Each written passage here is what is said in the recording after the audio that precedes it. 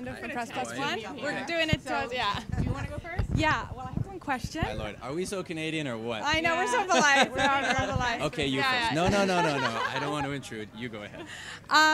So I really wanted to know how Canadians are going to be able to connect with this movie. I think it's really important, and I'd like to see how they will.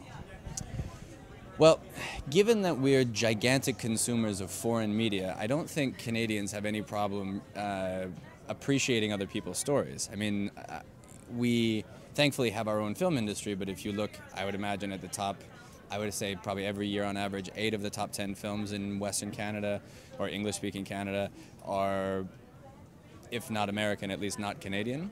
So I don't think there's anything about the foreignness of the story that should be a barrier to entry. So my hope is that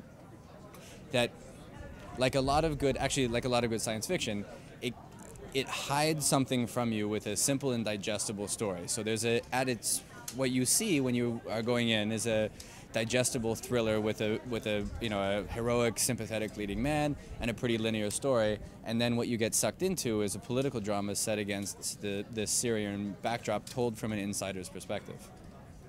And how about that? How polite are we?